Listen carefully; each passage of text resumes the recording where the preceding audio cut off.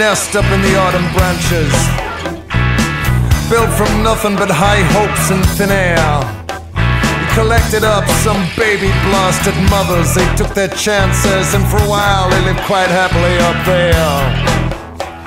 He came from New York City, man, but he couldn't take the pace, and thought it was like a dog-eat-dog world.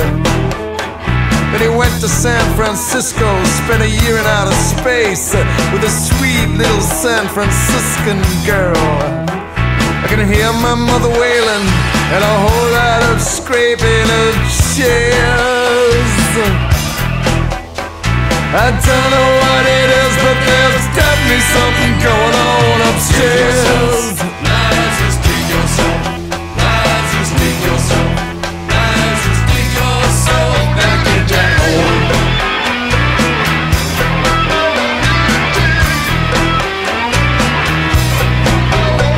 Well, yeah, New York City, he had to get out of there. And San Francisco, well, I don't know. And then to LA, where he spent about a day. He thought even the pale sky stars were smart enough to keep well away from LA. Meanwhile, Larry made up names for the ladies, like Miss Boo and Miss Quick. He stockpiled weapons and took pot shots in the air. He feasted on their lovely bodies like a lunatic and wrapped himself up in their soft yellow hair.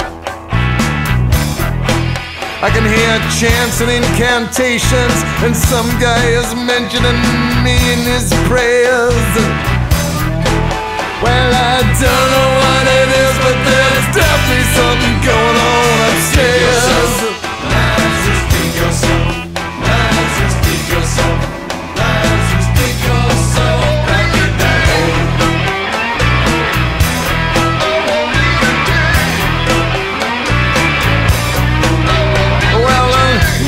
City, man, San Francisco, LA, I don't know.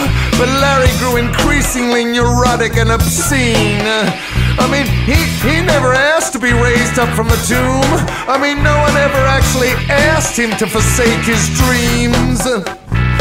Anyway, to cut a long story short, fame finally found him. Mirrors became his torturers. Cameras snapped him at every chance. The women all went back to their homes and their husbands with secret smiles in the corners of their mouths.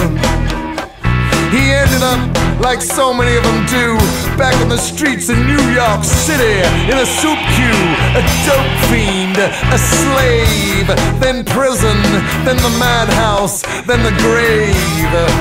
Oh, poor Larry. But what do we really know of the dead, and who actually cares?